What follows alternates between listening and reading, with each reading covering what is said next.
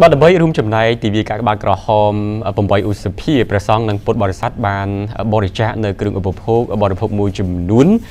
ដល់គណៈកម្មការគ្រោះមហន្តរាយខេត្តដើម្បីបន្តចែកជូនទៅដល់ជនងាយរងគ្រោះនៅក្នុងខេត្តទៅតាមតម្រូវការក្នុងពិធីប្រគល់ទទួលនៃគ្រឿងឧបភោគបរិភោគនៅសាលាខេត្តស្ទឹងត្រែងកាលពីពេលថ្មីនេះ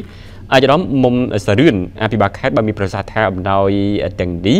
ថ្នាក់ដឹកនាំខេត្តនិងជាប្រធានកាកបាទក្រហមកម្ពុជាខេត្តស្ទឹងត្រែងនឹងយកទៅប្រើប្រាស់ឲ្យចំគោលដៅដើម្បីដោះស្រាយភាពលំបាកខ្វះខាតរបស់ពលរដ្ឋនិងជនងាយរងគ្រោះនៅទីជនបទ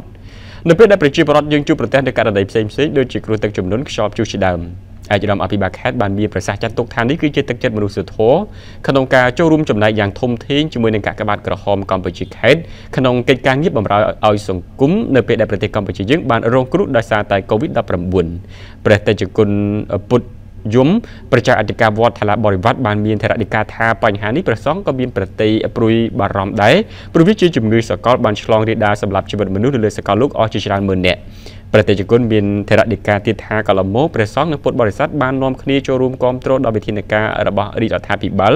និងអនុវត្តតាមការណែនាំរបស់ក្រសួងសុខាភិបាលបន្តផ្សព្វផ្សាយអប់រំពលរដ្ឋឲ្យលើកកម្ពស់ការពារសុវត្ថិភាពឲ្យបានល្អប្រសើរជៀសផុតពីជំងឺកាចសាហាវក្នុងសហគមន៍សូមបញ្ជាក់ថាព្រះសង្ឃនៅតាមបណ្ដាវត្តនៅក្នុងខេត្តនិងពុទ្ធបរិស័ទបានបរិច្ចាគនៅធនធានគ្រឿងឧបភោគនិងបរិភោគជាច្រើនមុខរួមនឹងថវិកាជូនទៅសាលាឃុំថ្លាបរិវត្តចំនួន50,000រៀលសម្រាប់ចំណាយទៅលើការចូលរួមផ្សព្វផ្សាយសារអប់រំជូនទៅសាលាស្រុកថ្លាបរិវត្ត1,10,000រៀលនិងជូនទៅគណៈកម្មាធិការគ្រោះមហន្តរាយខេត្តស្ទឹងត្រែង